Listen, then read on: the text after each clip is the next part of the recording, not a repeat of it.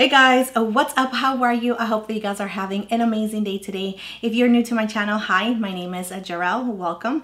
And in today's video, we're going to be talking about and comparing two of the foundations. We're going to be doing a test where I decided to pick up these two foundations right here. This one is from Hourglass and it is called the Ambient Soft Glow Foundation, and I got mine in the shade 8, and this one is also new to me, but the brand is also new to me. I've never tried anything from LANCôME before. This one is the Teint Idole Ultra Wear Care and Glow, and I got the shade 335W. I'm hoping that they are both close in shades, otherwise we're going to be looking a little crazy, but that's okay, we will make it work. So let me tell you a little bit about my skin before we get started. I am oily to combination. I do have an oily T-zone, not as much as it used to be, but it's still oily, and the outer part of my face is normal now, a little bit leaning towards the dry side. Areas of concerns are my pores in this area. I just don't want anything to be like caking up in this area right here, but I do want it to cover my redness, as you can see, around my nose, on my cheeks, and on my chin. And I also have some sunspots and discoloration in this area right here that I also like for it to be covered. So I do enjoy my medium coverage foundation, so I'm hoping that they are both really good in giving me that coverage but also feeling a little bit lightweight. So let's go ahead and bring you in a little closer and let's get started with the video. But before we do, please don't forget to like and subscribe to my channel if you have not already, and without further ado, let's get started. All right guys, so it's 12:41 in the afternoon. I am going to be starting with this primer right here, which works pretty much with every foundation that I've tried. So let's go ahead and use my all-time favorite primer, which is Tatcha. I will link everything down below in the description area just in case you guys are interested. This really blurs my pores, but it also hydrates at the same time, so I can use it in the outer part of my face. So we're going to start with the Hourglass Ambient Soft Glow Foundation, and it retails for $58. I did get mine at Sephora. And the highlights for this foundation is a vegan, liquid formula, medium coverage, natural finish, long wearing, and cruelty free. The packaging is glass. I really enjoy the packaging. It feels really nice and luxurious on the hands, and it does have a pump. So I am just going to do 2 pumps like that. So it's really just 1.5 because the first one is a little bit. So I am going to use a little bit of this foundation first with my fingers. I originally picked up the shade 7, but that was way too light for me. So I went to the store and exchanged it for the right shade, and I think that this is definitely going to be a better match for me. So I am going to be using my sponge and start building it up. It is a little bit too light for my forehead. My forehead seems to be a little bit more tan than the rest of my face, but we can definitely make it work. So I'm using the rest of the foundations just to cover on the sunspots that I have here and a little bit more on my nose and on the redness. And I'm using a brush and pressing it in to see if it gives me a little bit more coverage. So I went ahead and used the 1.5 pump for the foundation on this side, and this is how the skin is looking. It has been here for a little bit because I actually had to wet my other sponge for the other side. So now that it has been on the skin for a couple of minutes, I actually do see how beautiful it is.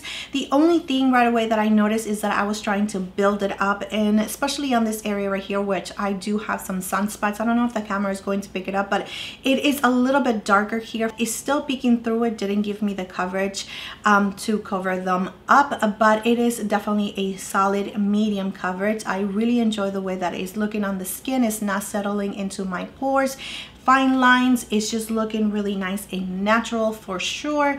So that is my first impressions when it comes to this foundation from Hourglass. I really do like it so far. I mean, first impressions, I just applied it. So far it's so good. So let's go ahead and move on to the LANCôME one. All right, so here we have the LANCôME Teint Idole Ultra Wear Care and Glow Foundation, and I did pick up mine in the shade 335W. Really like the packaging, and this retails for $47. I also got it at Sephora. And the highlights for this foundation is that it is a natural finish, liquid formula, medium coverage, hyaluronic acid, hydrating, best for oily combo normal skin. So let's go ahead and try it, and I'm going to do the same thing to pumps. I'm going to use my finger to spread it out first, and it does have a strong scent to it. Yeah, like perfumey. just so you guys know, going to use a green sponge for this side.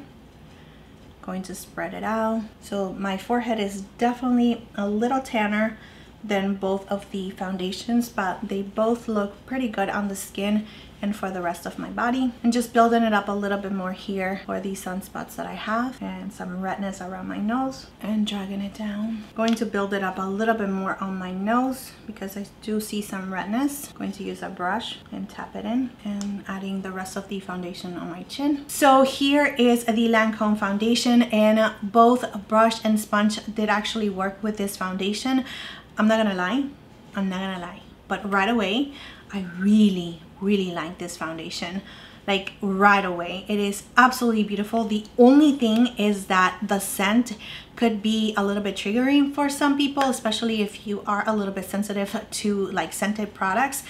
It doesn't bother me because I'm hoping that it's not going to linger, but it does have a perfume kind of scent to it. So if you are allergic or if you do not like that in your makeup products, then definitely stay away from this foundation. But if you don't mind it like I don't, then you might really enjoy this, because so far it is looking beautiful on the skin. So for some reason, I do feel like the Lancôme foundation is actually giving me a little bit more glow than the Hourglass foundation, and it's just making my skin look a little bit more juicier.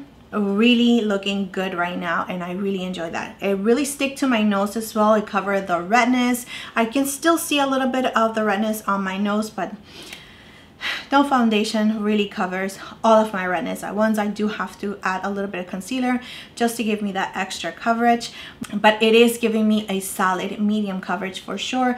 It did a really good job on covering my sunspots, which are right here as well. It's looking good. It is looking really good. So right, so those are my first initial thoughts in regards of these foundations. I am leaning a little bit more towards the Lancôme for sure, but we will see at the end of the day. I am going to give you a full day of a wear test on these two foundations. It is going to be a very long day for me, so we will see each other at the end of the day, and I will let you guys know what I think about these two foundations. I'm going to do the rest of my makeup off camera, and I'll get back to you guys so you guys can see the final look with all the makeup on. Alright guys, so this is how the skin looks like after applying the rest of my makeup. Here we have the Hourglass side, and here we have the Lancôme. Everything went on really nice and smooth. There was no problem whatsoever with the concealer, powder, bronzer, blushes, or anything like that. It just, the skin looks really nice. I love how healthy and glowy and how it's not settling into any of my pores or fine lines or anything like that. The only thing that I can tell you right now is that this side, I do see a little bit of redness on my chin, but I have been sweating. It is so hot. And I have air conditioning, so I don't know why I'm sweating so much, but we will see how this foundation lasts. I will check with you guys later on tonight, and I will give you my final thoughts on which one you should be getting based on my skin type, my recommendation, and my experience. I will give you all of that information later on tonight, so I'll see you guys later. All right guys, it's 9:20. Everybody's sleeping. Well, my kids are. Let me add a little bit of lip gloss because I am feeling kind of weird without anything on my lips. So here we have the face. You can see how greasy it is on my nose, and on this side right here it's like oily. It's not super oily, but it's definitely shiny. Let me just show you. So here we have the Hourglass side.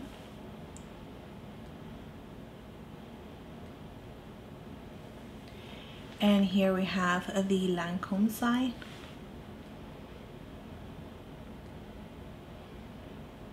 I can tell, I can tell the foundation is completely gone on my nose, like right on the bridge of my nose is completely gone.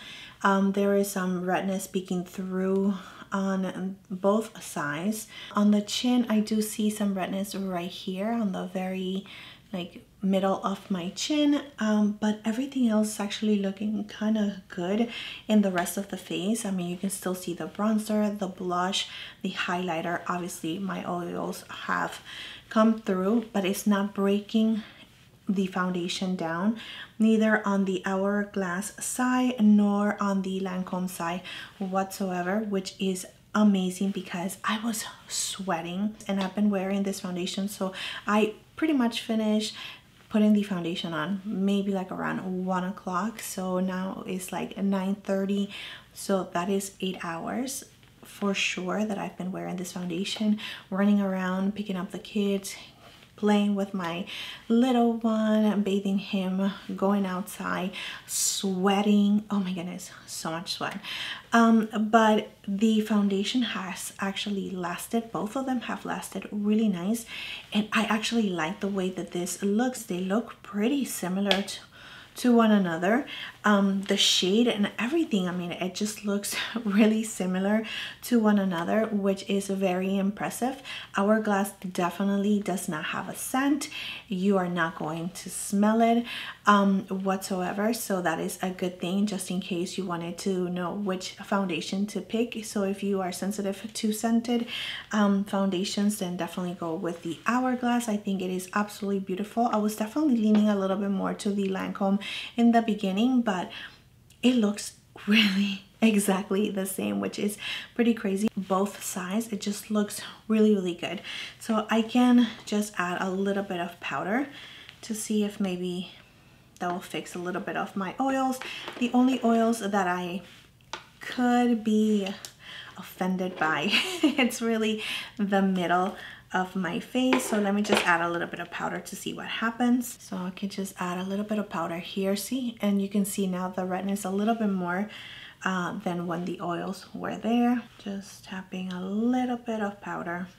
That was too much. Let me see in between before I add powder. Yeah, because usually every foundation cakes up right here, and it's not doing that, which I absolutely love. So this is how the foundation looks after adding a little bit of powder. I'm good to go again. So if you don't mind scented products, then the Lancôme is definitely the way to go. It is a little bit less expensive than the Hourglass. I did mention the prices in the beginning. I will link everything down below in the description area, and this video right here for the rest of the look should be up already, so I will link it also down below or somewhere up here. Let me know in the comment section if you are interested in trying any of these two foundations. Which one are you leaning towards more? But yeah, that is it. Thank you so much for being here. Thank you so much for your love, your time, and support. Please don't forget to like and subscribe to my channel if you have not already, and I will see you next time. Bye.